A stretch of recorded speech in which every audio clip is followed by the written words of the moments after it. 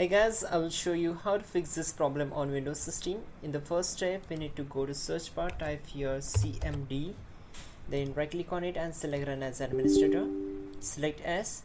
Now we need to execute two commands, so type all these commands carefully and hit enter to execute them. Type in gp update and gp update and hit enter. So this command will take few seconds to complete the process. We need to wait for it, and the computer policy update has completed successfully. So we are ready to execute the next command, that will be chkdsk space c colon and hit enter.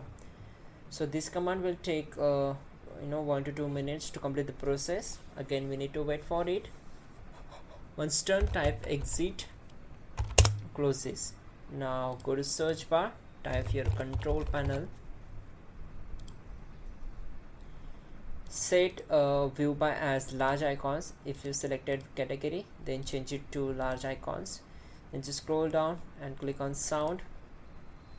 Now close the background window. We need to this window, just go to recording, right click on microphone, disable it and try to enable it again select it, go to its properties, go to levels tab, and we need to keep this up to the 100%.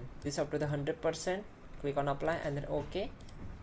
Again, go to search bar, type your device manager, expand audio inputs and outputs, right click on the microphone, open its properties, go to drivers tab and select update driver. Now click on search automatically for drivers. Once done, close all windows one by one and simply restart your system and your problem will be solved. You can also check out our description link to fix this issue quickly and effectively. And yeah, don't forget to like the video. Please do subscribe the channel.